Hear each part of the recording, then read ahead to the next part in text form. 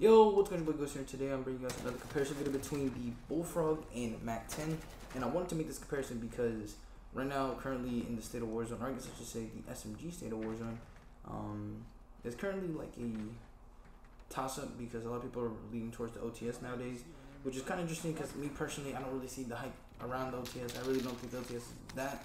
Oh, it's good. It's obviously a good SMG, but I don't think it's like the best SMG. I still believe like the Mac-10 and Bullfrog to be superior. You know, obviously I might just be kind of blinded. I don't know. I just didn't have the good or the best experience with the OTS, and so you know I've been rocking with the Bullfrog, the Mac-10. But you know, again, that's just me. And today I'm bringing you guys why I think the Bullfrog is the best SMG, and I'm comparing it to the Mac-10 because the Mac-10 is like the most reliable SMG that has came out of Warzone over the course of the integration. Every season it's always at the top, and right now I would even argue it's like a top 3 SMG. But before we do get into it, I want to say if you're new to the channel, hit that subscribe button. We're on the road to 2,000. We're like what, 180 away, 170 away. Yeah, man. With that being said, let's get into the person. And here we have the recoil pattern for the Bullfrog, as you guys can see here. Obviously not the most complicated patterns, but to be honest, like even if it had a complicated pattern, it wouldn't have mattered because in this game, recoil is non-existent for every weapon. SMGs are not an exception to that, and there's a lot of SMGs that are able to do things at long range, with the Bullfrog being at the top of that. The Bullfrog, in my opinion, is probably the best SMG AR hybrid, where like it literally is very usable at range. You could literally substitute this as an AR because this weapon hits like that. Obviously it's not going to compare to damage to an AR at certain ranges, but it still has the capabilities of being that solid long range option because you know it's easy to control, has no recoil, and the damage is pretty solid at range, which the Mac-10 is the same. It's the same except for the damage. Like the damage is a little bit on the weaker side. When we get into the stats, you'll see why.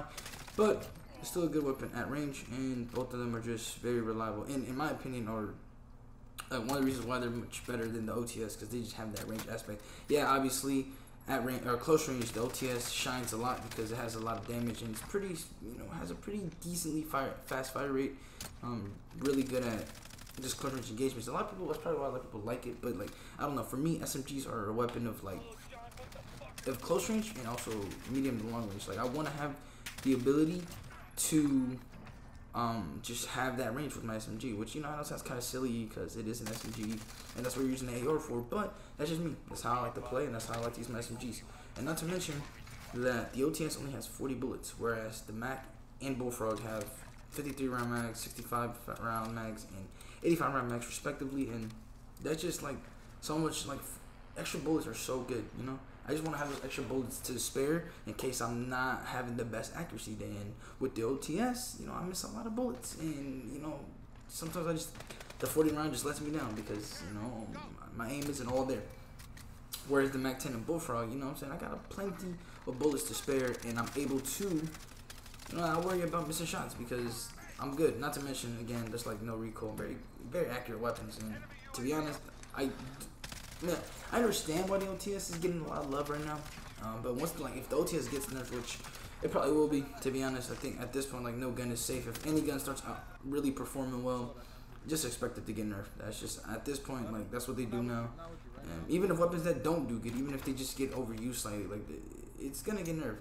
And I wouldn't be surprised in the reloaded update that's coming out like next week. It's gonna probably receive a damage nerf or maybe something else, but you know, just be on the lookout for that because if you're using the OTS now and that's like your main SMG, which is fine obviously because the gun itself is, you know, yeah, they're really good at SMG, but yeah, it's probably gonna be receiving a nerf pretty soon, in my opinion, considering the track record that Raven has. Like they're probably gonna, you know, tweak it a little bit. But with that being said, man, let's get into the max/stats. And here we have the recoil pattern for the Mac-10, which as you guys can see, obviously again a very simple pattern. But at the end of the day, we already know it doesn't really matter because when you put on attachments and whatnot, this gun is a beamer. And even, or I guess now with the addition of the underbarrel, which, you know, I've been rocking a Mac-10 with no underbarrel for a little bit, but I decided to go back to the underbarrel, and the gun is insanely good. What can I say? Oh, reliable. Literally the gun that's been here since the beginning of the integration. Never really faded out of the meta. You might disagree with me on that, but I swear every season, every update, every tweet, like this gun is always like the weapon that somehow just finds a way to be in the meta. But anyways, the first stat that I want to talk about, which is going to be overwhelmingly advantageous for the Mac-10. If you know, kept track of or have been around for a little bit and, you know have seen one of my Mac-10 comparison videos, you will know this stat right here, man, is insane. So we're going to start off with the fire rate for both of these weapons. For the Bullfrog, we have a 751 RPM, whereas the Mac-10 has a 1,118 RPM, and I mean, that difference right there, over 300, it's pretty significant. However, the one thing that helps the Bullfrog, you know, be in competition, or I guess I should say the Mac, because the Mac in this situation gets heavily out damaged, but it's just that the fire rate helps it compete. And that's, I think, the reason why it's been able to just stay alive throughout the season, because the fire rate is so fast that no matter how much damage you're putting out, you're just shooting really fast with the Mac-10. And all the weapons that are close to the Mac-10 in terms of fire rate aren't really the, you know, the craziest, like the CX-9, the Fennec. Those weapons like have their flaws and aren't extremely the greatest. They're pretty good, but the Mac-10 somehow finds a way to outshine both of them. Anyways, moving on to the damage, the stat that the Bullfrog actually leads in. We have for 0 to 13 meters for the Bullfrog, 46 damage to the head, 31 to the neck, stomach, and chest. And the neck actually is a new portion that they added on the True Game Data's website. To be honest though, I don't think the neck really is important, because I feel like the neck and stomach kind of correlate to each other in terms of damage. Obviously they're not the same part of body, but they are the same in damage. And the extremities at 27, which are the hands and limbs. And then over on the Mac-10 side, he has 0 to 15.5 meters, 28 damage to the head, 22 to the neck, chest, and stomach, and then 20 to the extremities. Obviously, a huge mismatch in the close range department. However, or in terms of damage, I should say, because the Mac-10 has the obvious fire rate capabilities, and the Bullfrog has the obvious damage capabilities. And how, I don't know, but in this situation, like, I think both weapons have their own thing going on in close range. It's gonna come down to a lot of factors in this situation. Like, I honestly don't think that stats could really tell a whole story in terms of gunfight. Just because you have one gun that you think is advantageous statistically doesn't mean you're gonna be able to, you know, win your gunfights against certain weapons. Like, for example, if I had the Bullfrog, right, and I went up against a Mac-10 at close range, who's to say I'm gonna win just because I have more damage? You know what I'm saying? Like, if I miss a few shots, the Mac-10 could punish me on that. Like, there's a lot of factors that can go into certain gunfights. So, like, stats to me, yeah, I like giving out stats because it kind of gives you a rough idea of what is better statistically. But at the end of the day, like, in game, they perform differently under various factors. And that also includes guns like the OTS, because the OTS has 40 bullets, but it does enough damage, pretty fast fire, and it's just there's so many factors that go into these gunfights. And I mean, you guys are obviously aware of this, but I wanted to put that in there so you guys, you know, kind of understood some things better. But anyways, for 13 plus meters for the Bullfrog, we have 37 damage to the head, 25 to the neck, chest, and stomach, and then 22 to extremities. Again, you know, pretty solid damage. Pretty much the same damage that the Mac-10 does at close range, except for the headshots. And then for 15.5 meters and above for the Mac, we have 22 to the head, 22 to the neck, 19, my bad, to the neck, chest, and stomach, and then 17 to the extremities. So obviously there again, a damage differential, but in this situation, I don't think it has to do with any like fire rate or damage, because like the Bullfrog is just better at long range. Sincerely, it just is.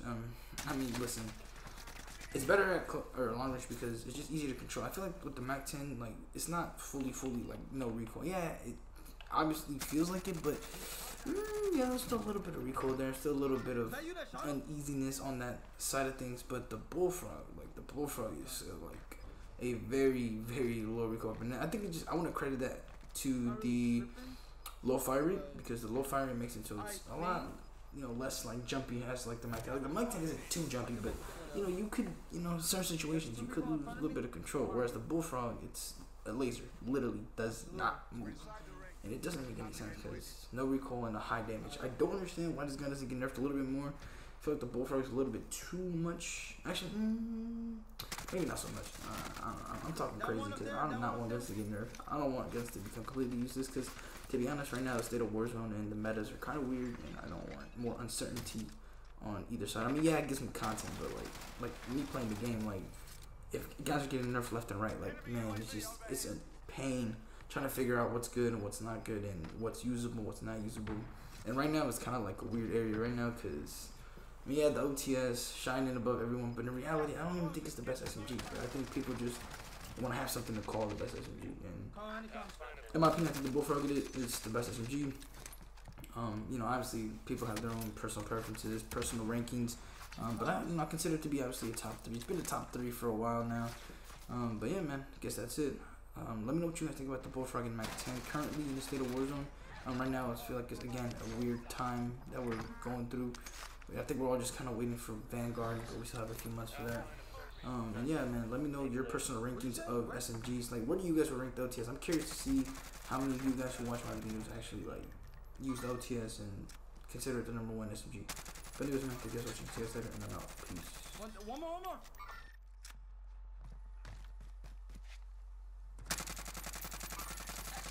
Let's go, man!